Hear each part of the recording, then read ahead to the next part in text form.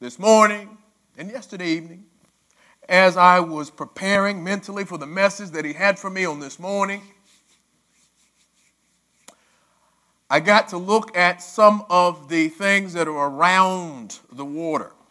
There's a lot of wildlife that I just am in awe of. Still, 10 years later, the ducks and the frogs and the fish. I've watched people fish out there every day for 10 years. I ain't never seen them catch anything. Never. And the fish, I see the fish. They just can't catch them. The birds, we have Canadian geese, and we have rabbits and foxes, and see some deer sometime. But what I see always is trees. There's lots of trees around that body of water. I love to look out there no matter what time of the year, depending on the season, depends on the type of beauty that I see. Spring is beautiful when they start to bloom, and the lushness of the leaves. Summer is even more beautiful when the flowers are in bloom and the wildlife is in. But fall is nice too. I really like it when the leaves start to change because there's so many different colors. And even in the winter time, after the leaves fall off, it's still nice. And it's especially beautiful if there's a snow. Right after it snows and the snow is on the branches with no leaves, it's also very beautiful. Sometimes the lake freezes over. The trees are always there, no matter what they are bearing, what type of leaves and or fruit they are bearing, no matter what season. They're always there. Some of those trees are different sizes and shapes. Some of them have different color leaves, different types of leaves. Some of them are fruit-bearing. Some of them may bear a different type of fruit. Some of them may have the fruit pop quickly. Some may take longer. Some of them are bigger. Some of them are smaller. Some of them are younger. Some of them are older. But they are all planted by the water. We've had some storms over the years, and sometimes some of the trees in the neighborhood will fall down. I've seen some of them fall because of electric storms. I've seen some of them fall when we have a heavy snow. I've seen some of them get infected by various diseases. But I realized on this morning, I've never seen the ones that are planted by the water have a problem.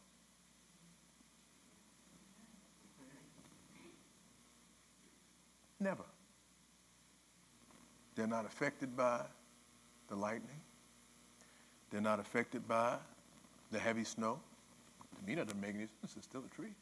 Never seen one of them fall off. Never even seen one of the branches fall off. They're not affected by the change of the season. They're not affected by, it seems, insects or some of the other diseases or some of the other things that happen to other trees. Really, the ones that are by the water seem almost invincible. If you go with me to the book of Proverbs on this morning, 18 and 21. Matter of fact, you don't even have to turn there. Let me just touch on it for you. It says that the power of life and death are in the power of the tongue.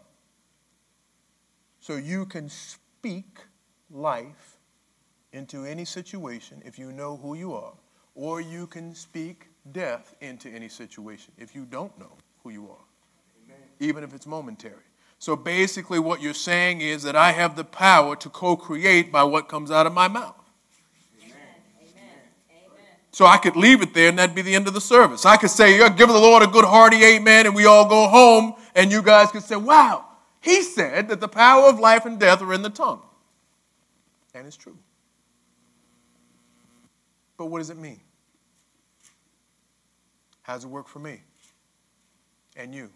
How does it work in my everyday life? How am I able to invoke that on a regular basis? I just told you. See, I gave you the end of the story in the beginning. I told you about my journey. I told you how I got led to the house. I told you how long it took me to get led to the house. I told you why I got led to the house, because I got frustrated with seeing it this way and feeling it that way. It's in here, but it's not looking like that out here. So I went to God with a list of what I needed. God, I can't afford a house like this, nor do I want it. But it's in me to get one on the water. So this is what I need. In an instant, he told me where to go or how to get what I needed. In one instant, he changed my whole life. Even though I spent over a year trying to reconcile that which was on the inside with that which was on the outside by myself. Amen. Amen. So really what he's saying is that the power of life and death are in the tongue, but really you have to use that tongue to speak to him to invoke your creative power. That sounds good to you, It sounds very churchy, but how do I make that? See, I want to break it down so like I'm 6 years old. I don't want to miss a single piece of it. I don't want to make any mistakes. So God, you have to break it down a little bit more for me so I understand. In the book of Jeremiah, chapter 17 and verse 8, you might want to go to that one. As co-creators, our roots are firmly established in him. Our roots, like the roots of the trees near the water. The word root is defined as part of a plant or tree that grows underground. So the growing is not seen with the natural eye, yet the root gets water from the ground. The water, the source of life, water also means the spirit, holds the plant or tree in place, stability. So what you're saying, God, is that the root to the source, which would be the water or the spirit, is underground. It's unseen. Oftentimes, the things that he has us do to strengthen our root in him would be unseen. Amen. He'll have us pray early in the morning. The Bible says, pray, seek me early, and you will find me.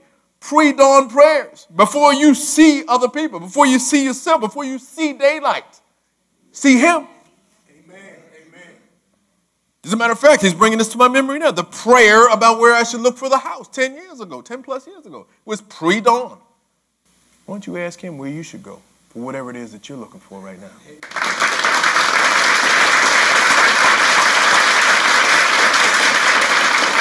Like the root of a tree that goes deep in the dirt, grabbing hold and holding on tightly to give the tree a solid base and stability, so are we.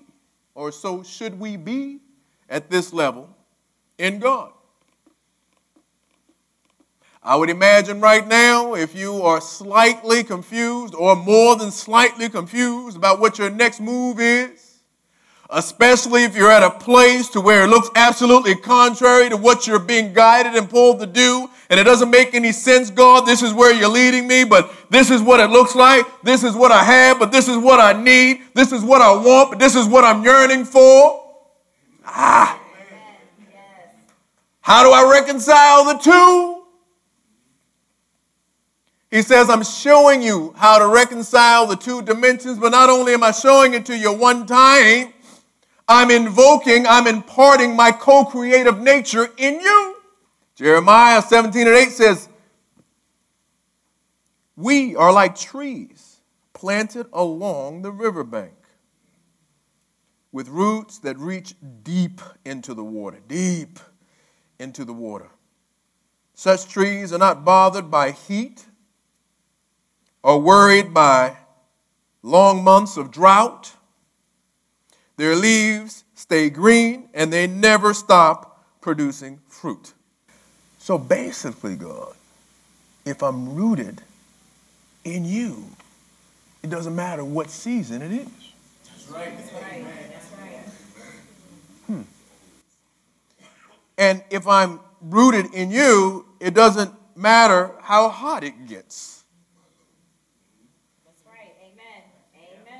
Never seen those trees by the water burn up. Never seen the leaves wither.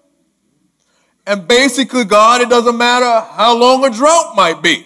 So it might not rain for 4 weeks, but the trees that are planted by the water are still getting fed by the essence of life.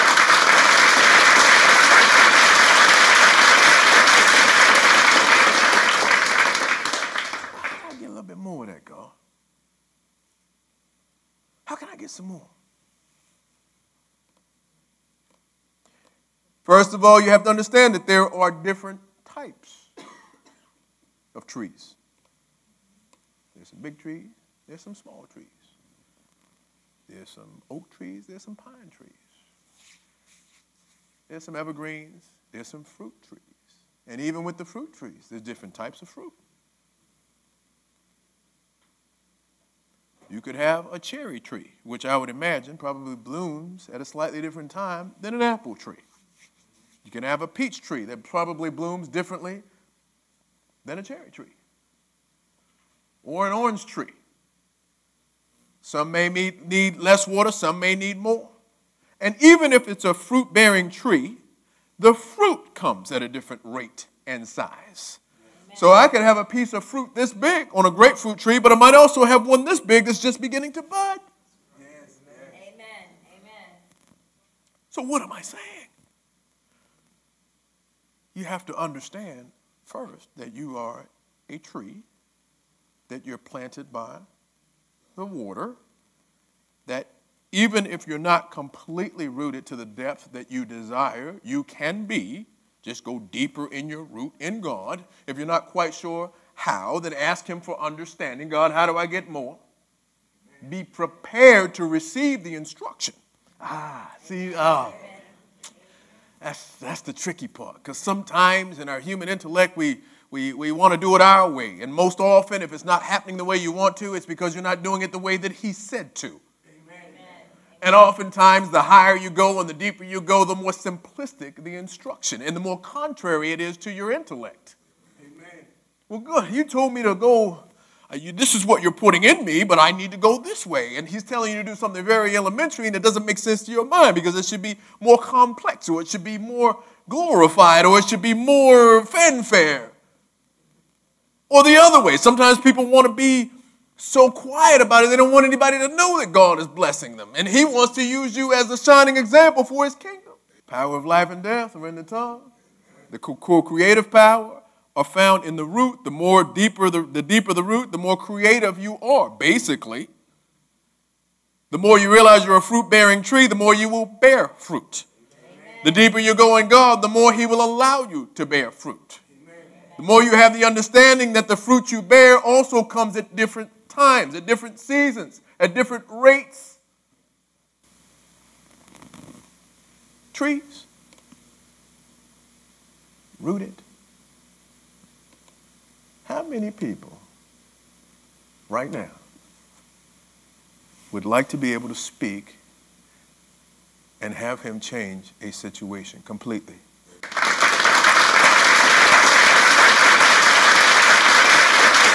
Or two. It's probably one or two major situations. And in your mind, now catch this, in your mind, if that happened, then you'd be good. How many people know what I'm talking about?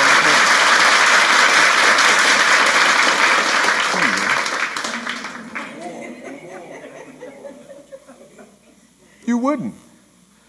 So if you took a snapshot of your situation right now, and you said, oh, if I only had this one piece, if I only had this one piece of fruit, if I had one piece of fruit, then my life would be complete. I would say, no. Because if you had one piece of fruit, all you would need is a bowl on the center of your table. You put that piece of fruit in there, your life is done. The reason he hasn't blessed you with that piece of fruit is because he has so much for you. Amen.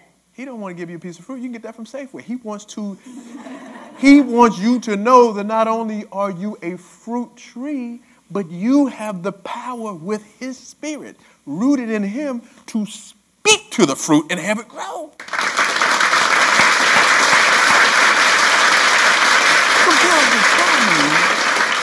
I'm a fruit tree? Yes. Now, some of you already knew you were a little fruity, but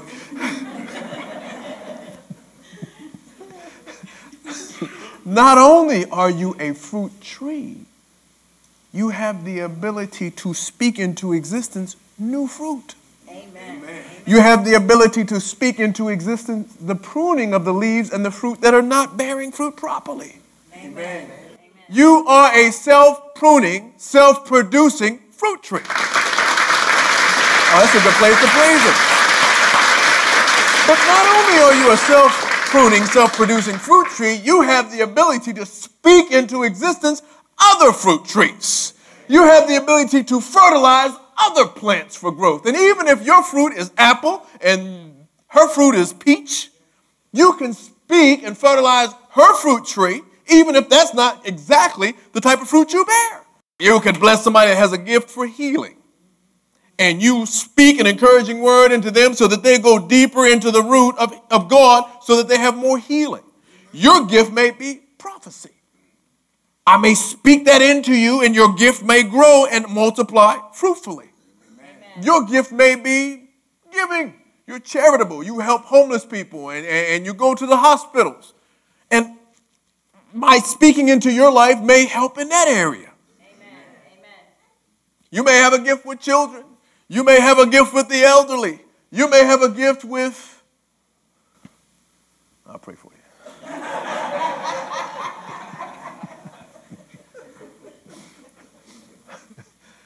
Whatever it is, whatever you have, do you have enough fruit on your fruit tree? And the fruit that you're bearing, are you bearing it in stages? If I had 100 apples on my apple tree and they all bloomed at the same time and they all fell off at the same time, where am I left? That's right. Amen. Huh? That's a bare fruit tree, isn't it? See, I want to bear fruit all year long.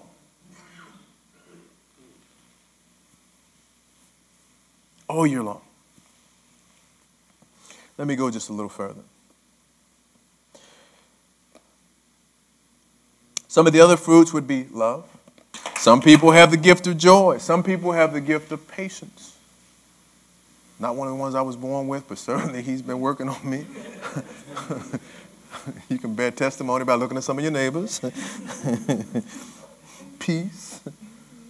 There are many, many different types of spiritual gifts, or things that we would call fruit, that he is manifesting in great abundance in you and the people around you. Most of us, selfishly, want to have the co-creative power. Can I be honest? So that we can create the things that we think would make us happy at that moment in time in our life. Almost like one of those, I dream of Jeannie, what do you want, master? And, how's she doing? Blink her eyes. Oh, a new Rolls Royce. Oh, thank you. No, it doesn't exactly work that way. However, the more mature that you become in using your co-creative power, the easier it is for you to call most things into existence, especially if it's in the direct will of God. Amen. Amen. Amen. Now, what I've learned to do, now remember, we're made in his image. So if we function in the way that niceties make us feel good to do something for somebody, he's kind of the same way. Or if I go before him in a pre-dawn prayer and I tell him how awesome he is and I mean it sincerely, and while I'm telling him, I'm thinking in my heart of some amazing things that he's done recently, over the years, how he's blessed me, how he's blessed my family, how he blessed the people around me, how he's blessed the church, the anointing that he's placed on my life, the miracles that he's worked for myself, people around me, people I don't even know. Things that I've heard as feedback for the people around me that pray for other people. If I just marvel in his awesomeness for a while and sincerely mean it. And then I ask him, or tell him, God, I'm so thankful that you use me as your servant. Now, he uses me, but he uses you also. Okay? The enemy will try to make you think, oh, I'm insignificant in the kingdom. No, you're not. If you prayed for your child because they had a head cold, he's using you. And then you tell him that you want to understand how he can use you more for his glory. Amen. Amen. For his glory. I got somebody right there. I got two of you right there. There's a couple people in there praying, oh, God, I want to know you more. Let me come in closer. You want to come in closer? Ask him to move your will out of the way and invoke his will.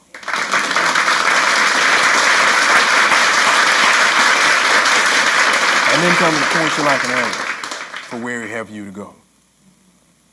And then after you do that, when he shows you something, probably it's going to be something he already told you to do a few weeks or a few months ago. But once you accept it, you will be amazed at what it is that opens up for you. Now, I got to tell you that the enemy's job is to try to invoke some fear or some doubt. So right after you confess it, the enemy's going to be waiting there like a big bully to make you think you didn't get it. Knock him out in a couple little prayers, and then step into your next dimension of co-creative power. In the book of Isaiah, chapter 40, and I'm closing in just a moment. Isaiah chapter 40 in verse 31. I'm sorry, 40, yes, and 31. It says that, but those who wait on the Lord shall renew their strength. Those who wait on the Lord shall renew their strength. And in this season of blessing, this is a blessed time of the year. It's a supernatural portal. Most of the miracles that Jesus did were done at this time of the year. I believe it's because people are generally more loving. They're more open. Who knows why it's a portal? It just is. And for some of you, you see other people with the manifestation of their blessings. The enemy's going to mess with you and say, where's mine? If yours is taking longer than you think it should, which it always does in our humanity, but yours is taking, even if you measure time, longer than somebody else, he showed me that a manifestation, a creative manifestation, if you're calling forth a fly, is going to happen a lot quicker than if you're calling forth an elephant. In other words, the bigger the blessing, the longer it may take to manifest. Amen. Amen. Yes. So, if it hasn't happened as quickly as you would like, but he's still showing you some big stuff, and the big stuff is not reconciling with what you're feeling and seeing in the natural.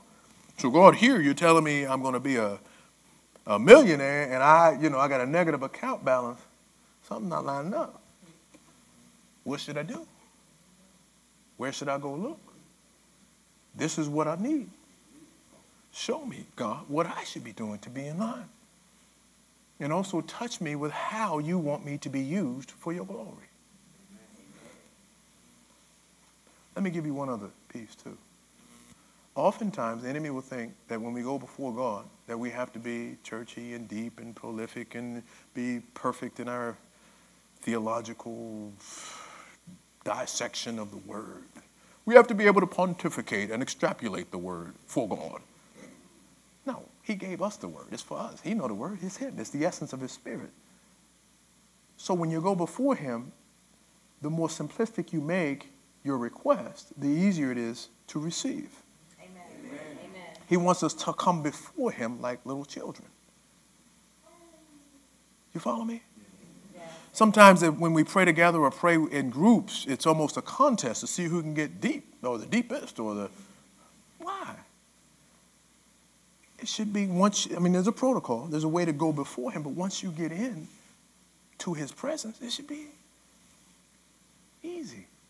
It's like talking to if you're a small child, talking to your daddy. You follow me? So God, if I want your co-creative power to be invoked, if I want to have more intimacy with you, then I need to be more open and sincere with you.